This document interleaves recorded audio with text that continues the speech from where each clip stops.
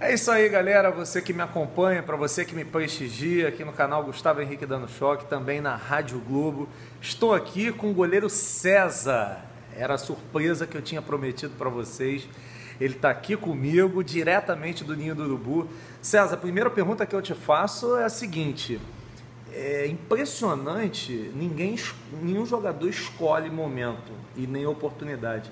Mas é impressionante como você vem entrando na linguagem do futebol em momentos de roubada, de extrema pressão e tendo que dar conta do recado. Aí é que entra em campo a preparação que vocês desenvolvem ao longo do tempo, que tem que ser tão intensa, né, César? Sem dúvida, né? Primeiro, é um prazer estar falando com você. Obrigado aí pelo carinho. Valeu.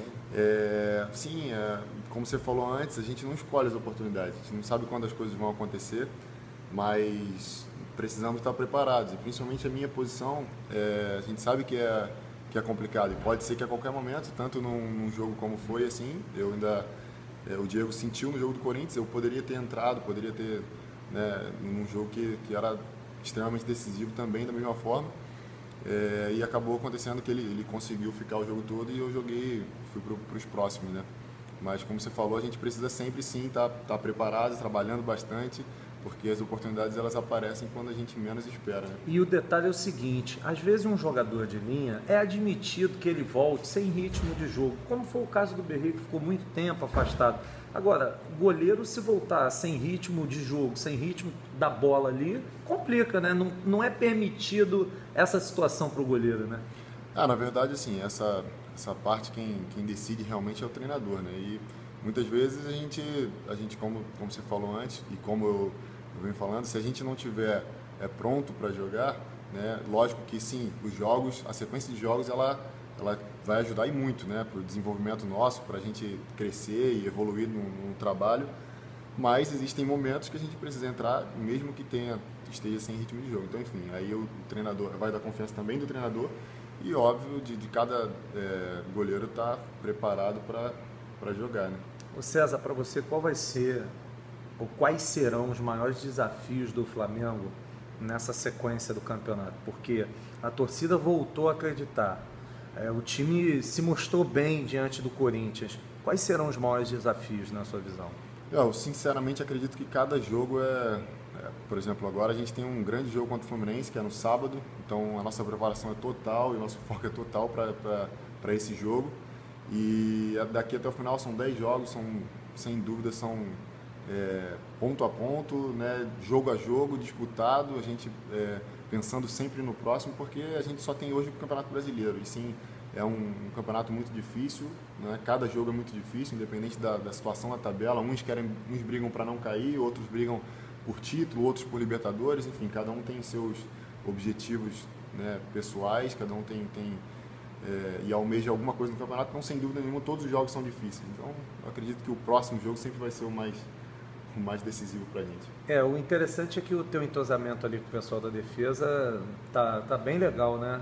Eu acompanhei bastante o jogo contra o Corinthians, não teve nenhum momento assim de desespero, nenhum momento de intranquilidade. É bem verdade que você treina todos os dias, mesmo que no outro time, contra os caras, e conhece muito bem. Isso tudo acaba ajudando muito, né?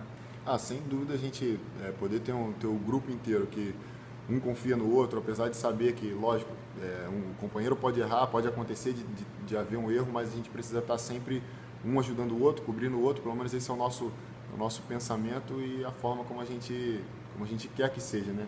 E graças a Deus realmente as coisas estão sendo dessa forma, né? A nossa defesa vem muito bem, tanto os que têm jogado quanto os que têm treinado para uma possível, né, uma possível vaga mais para frente, ou enfim, quem tiver jogar, tenho certeza que todos estão preparados para isso. Isso é bom. Quando você chegou aqui no Flamengo, que foi promovido, chegou logo de cara sendo revelação da Copinha, depois foi tendo algumas oportunidades, depois saiu até voltar. Nesse processo que você ficou fora e voltou, você esperava que pudesse voltar e ter oportunidades no time principal? Primeiro que a gente sempre acredita no melhor, né? E eu sinceramente acredito que Deus sabe de todas as coisas e sim, quando a gente sai, a gente começa a pensar o que pode acontecer, né? Mas acho que sempre é onde eu tô, no momento que eu tô. E eu acredito que Deus sempre dá o melhor pra gente. E sim, sinceramente foi muito bom poder ter voltado. Talvez não imaginava que pudesse ter sido da forma como foi, né? No final de ano, poder reestrear com o Flamengo e poder ajudar o time a chegar numa final, enfim. E no campeonato, enfim, depois da sequência, no início, a gente ser campeão da Taça do Galera e ter a sequência assim, né? E agora tô tendo mais uma oportunidade. Eu fico muito feliz por isso, né? E acredito que assim, cada momento vai ser especial e eu vou sempre acreditar e sempre ter fé de que as coisas vão sempre melhorar, né? Então, mais pra frente, quem sabe, ainda tem muita coisa boa para acontecer. Tem um fato curioso que eu percebo entre vocês, que eu não acompanho em nenhum outro clube e não vejo em nenhum outro tipo de posição. A amizade entre vocês goleiros.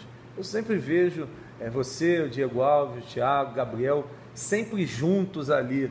Como é que é esse dia a dia? Parece que vocês estão ali como se fossem grandes amigos, acho até que são, pelo que eu acompanho no dia a dia, mas parece ser uma situação diferente. Como é que é?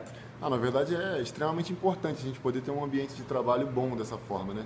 E sim, somos amigos, a gente vem trabalhando sempre junto, um que é sem dúvida nenhuma o melhor do outro, do próximo, e isso vai ajudar sempre no nosso trabalho, não só ali como goleiro, mas acho que em todas as profissões, em todos os lugares, quando a gente tem um ambiente bom de trabalho, isso nos ajuda muito. César, manda um recado para a torcida do Flamengo que está ansiosa, ávida pelo título do Campeonato Brasileiro. O que você pode falar para o torcedor? Galera, sem dúvida a gente acredita e vai acreditar até o final, mas como eu venho falando, a gente precisa pensar jogo a jogo. Ainda tem muita coisa pela frente, o campeonato é muito difícil, né? O Campeonato Brasileiro é um dos mais equilibrados e mais difíceis do mundo, então a gente está focado, está se dedicando bastante para que a gente possa sim alcançar esse título, mas jogo a jogo, como eu falei, pensando cada passo, e eu tenho certeza que a gente equilibrado, a gente pode alcançar o objetivo maior, que é esse título no final. Valeu então, César. Obrigado pela sua participação com a gente aqui, valeu? Falou. Tá bom. Viu só, rapaziada? Vocês gostaram, né? O goleiro César é da base, eu sei que vocês têm o maior carinho pelo César, tanto é que vocês sempre elogiam. No vídeo de ontem, muita gente estava comentando, dando força pro César, dando moral por tudo que ele representa, e a verdade é que ele dá conta do recado, não tem jeito. Ele vem dando conta do recado, é jovem, tem entrado em momentos complicados, não tem entrado em momentos fáceis. Tem entrado em momentos em que o Flamengo, veja só, era tudo ou nada. O Flamengo precisava do resultado positivo contra o Corinthians. E o César fez duas defesas que, sem dúvida nenhuma, foram responsáveis diretas pelo resultado positivo. Porque se o Flamengo tivesse levado um gol ali, naquela jogada, se o Flamengo tivesse levado o gol, a história poderia ter sido outra, poderia ter sido diferente. Eu não sei se eu já mostrei aqui para vocês, aqui é onde acontecem as entrevistas coletivas, ó. Eu estou aqui, é aqui que as entrevistas acontecem, e lá fora, no campo de jogo, onde acontecem os treinamentos. Então, é isso que eu tenho para falar para vocês. Como sempre, agradecendo a audiência, agradecendo o carinho, agradecendo a imensa participação de vocês que só me prestigiam, de vocês que só me dão moral aqui no canal Gustavo Henrique Dando Choque. A gente não para de crescer. Poxa, galera, fiquei tão feliz. De ontem para hoje ganhamos quase 400 inscritos. Então, é isso que eu falo para vocês, é essa moral que vocês me dão todos os dias, espalhando para um amigo seu que está na rua, o seu amigo que está em casa, a sua amiga, enfim. É trabalho de formiguinha, e é um trabalho bem legal, e eu espero sempre recompensar vocês com um trabalho forte. Não tenho medo de trabalhar, me empenho, me esforço para trazer sempre o melhor para vocês aqui no canal Gustavo Henrique Dando Choque.